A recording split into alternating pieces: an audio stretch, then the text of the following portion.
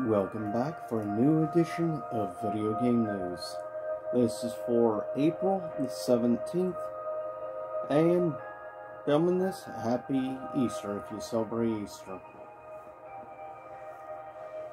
So, with that said, first looking at box office over the previous weekend numbers. First up, this is obviously April 8th to April 10th. First up, Morbius, unfortunately, would drop, of course, to second place, and would have a significant drop at that.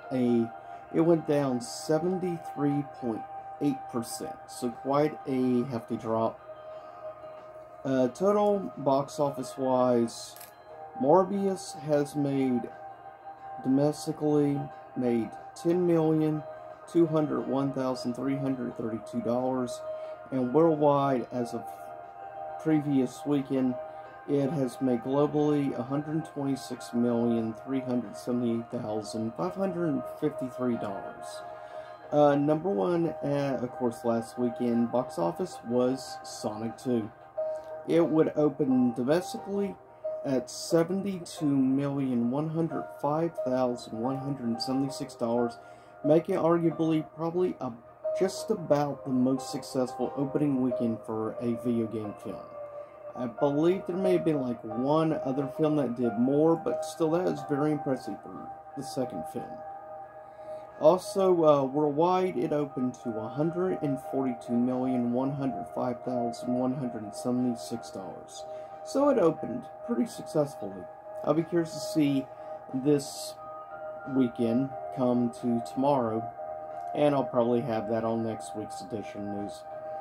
So with that said, also some stuff in news. Sony invests $1 billion into the Epic Games Metaverse, as it's being called. Also, some news from Square, celebrating the 20th anniversary of Kingdom Hearts, which is hard to believe.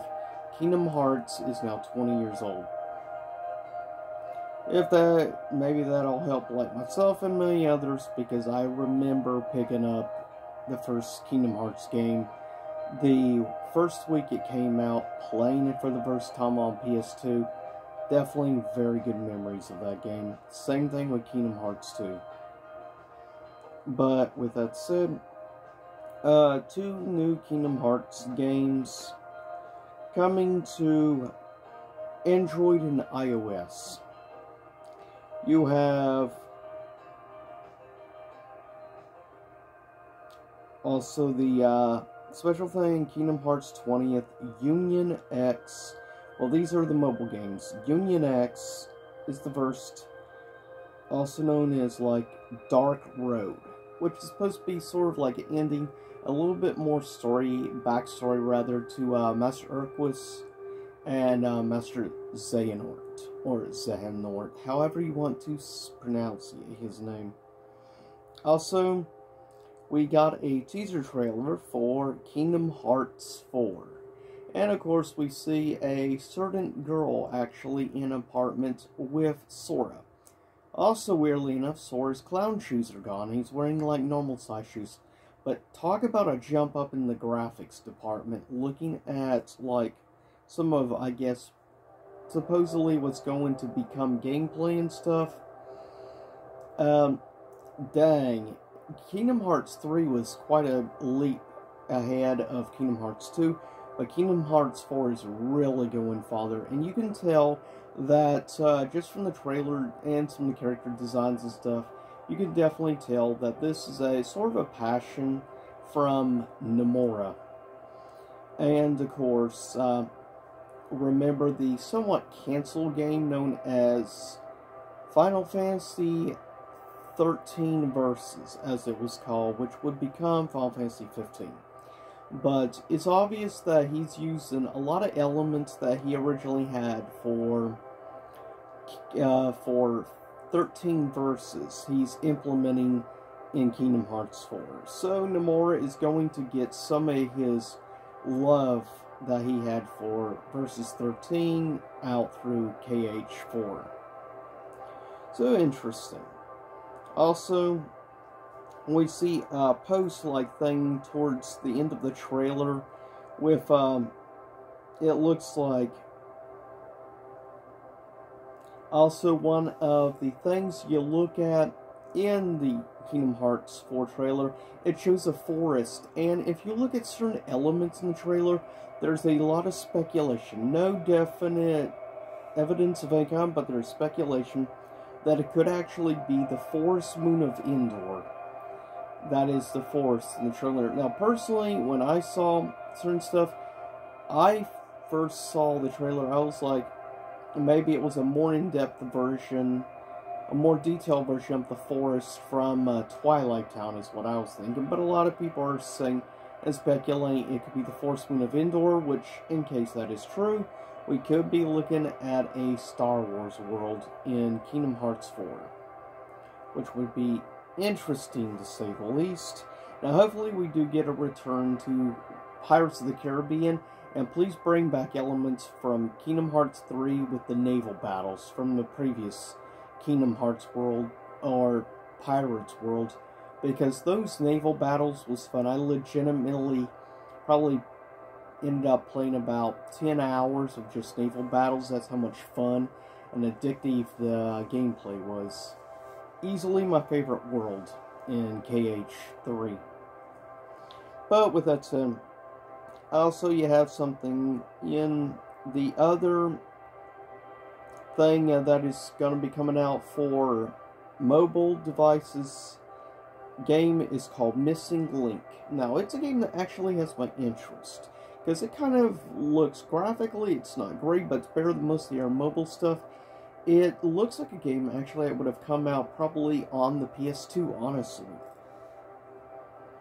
Also, Activision Blizzard converts all US-based Q&A testers to full-time employees with benefits, increased wages, but we'll see how long that lasts, given at least until next year, Bobby Kotick will still be calling the shots, so we'll see.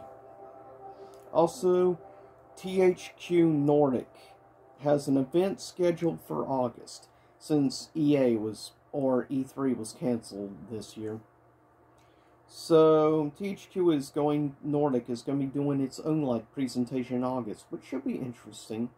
Of course, already Sony and Nintendo were already doing their own sort of thing anyways. Of course, EA canceled theirs, but let's be honest, I don't think anyone really cares about EA. Also, there's talks going on about Max Payne remakes are coming from Remedy Entertainment after a deal with Rockstar that was made. Also, it's been officially announced that Bugsnax is coming out is going to be going multi-platform from what it was a Sony exclusive. So yeah, Bugsnax is going to be coming to all platforms, including Game Pass, on April the 28th. So if you have an Xbox One or Series X/Series S, and you're being curious about Bugsnax, well, on the 28th, if you have Game Pass, you can try it out. Also, there's a expansion coming also alongside with it called Isle of Big Snacks. That's where some of the names. Also, quickly, there's some deals going on right now on the Windows Store for Xbox fans. Just a few deals I wrote down. Devil May Cry 5 Special Edition, which is includes the expansion, DLC, and everything included for $30. Far Cry 6 for $40. Disco Elysium, the final cut, for $20. And I do, as I've said before, I'll say it again, I highly recommend Disco Elysium. If you have a chance, check it out. Also, Assassin's Creed Valhalla for $28, but I'd say wait another several months because it's a Ubisoft game, and Ubisoft games tend to go down really quick in price. Also, Halo Infinite is right now, the single-player campaign is on sale for $20. So, if you're interested in Halo Infinite and you want to play the single-player, of course, I ended up shelling out like $50 or whatever to get the game because I'm all about the single-player campaign and stuff like that when it comes to Halo. I don't play the multiplayer, never have, never will. It's just not my thing. But, heck, if you want the single-player content, I recommend taking advantage of this at $20. That's a great deal. Halo Master Chief Collection, supposedly consider it on sale. $26, though. To be fair, you can probably find a cheaper physical from GameStop or on eBay. Which, of course, I recommend that because I'm a big fan of preservation. Also, It Takes Two is on sale for $20. If you have a buddy that you can do co-op with, this is a game you might want to look into. It's considered one of the best modern co-op games, and on top being an indie game. Plus one Game of the Year last year. It's nice to see indie games getting that stuff. Also, Minecraft Dungeons is on sale for $17. This includes expansion, DLC, and stuff included. Also, Red Dead Redemption, the basically Game of the Year edition, is on sale for $24. Now, of course, that includes all the expansions, the zombie, everything. Also, Resident Evil Village is on sale, in fact, half off. $30, which is not a bad deal. I recommend looking into it. Honestly, Resident Evil Village is very unique and very different from any other Resident Evil game prior. Though I would have said the same thing previously about RE7. But RE8 is very unique and very different than any other pretty much Resident Evil, though you definitely see a heavy amount of RE4 influence in the game. Also, Hitman 3 is on sale for $20. And the last of games I thought I'd mention is Yakuza Like a Dragon for $29. Though if you have Game Pass, you can already play it.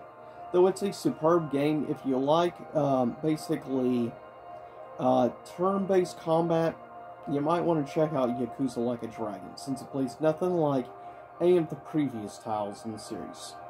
Though Yakuza is a series that I have actually definitely am more attracted to over things like Grand Theft Auto, which I've never been the biggest fan of. Yakuza has appealed to me a lot more overall. I think because the more interesting elements in the Yakuza series. Plus, as a longtime Sega fan. Also, just a couple of things from Metacritic Games. MLB, Major League Baseball, the show, PS5 version, has a 78% critic score of 6.6 user. PS4, no critic score, has a 6.6 user. Switch version has no critic, but has a 6.9 user. Xbox One, no info on critic, 4.3 user. Series X has a 78% critic and a 5.4 user. And the only other game is called Puzzle Quest 3. No info for the PC version. The only other version of this puzzle game is for iOS. It has a 66% critic score, no user score. So, with that said, I'll see y'all next time. Have a good Easter. Also, my review for Stranger of Paradise should be coming out in hopefully the next couple of days. I am, as of right now, like 90% through the game. I only have like 2 missions left and I will be done. I've just been really enjoying going back to some of the older stuff to try to increase the amount of levels and stuff on the jobs, because I will say, quickly, before the review, cut this up, the job system is arguably my favorite, probably, thing overall about the game. Love the job system. It is so good compared to, it's like the best job system in a Final Fantasy game in many years, in my opinion. So, definitely, I do have definitely some very good highs to talk about with Stranger of Paradise. I thoroughly enjoyed the game more than most people, I think. The gameplay itself was great, but I'll talk about that in the future. See you next time. Stay safe. Remember to thumbs up this video, like, subscribe, and leave a comment, and let me know what your thoughts. And the music in the background is from the great indie game Air Memories of Old, which I've done a full playthrough of back in the past. If you're all curious, check out gameplay. It's fun, and the game's constantly on sale, dirt cheap, just to, like usually. A lot of times you can find $4 or $5 on sale, so check it out. It's a really fun game. The music is superb. But I'll see y'all soon enough, and stay safe, and our thoughts and prayers are with everyone in Ukraine as well as many people in Russia. Stay strong, stay safe. See y'all next time.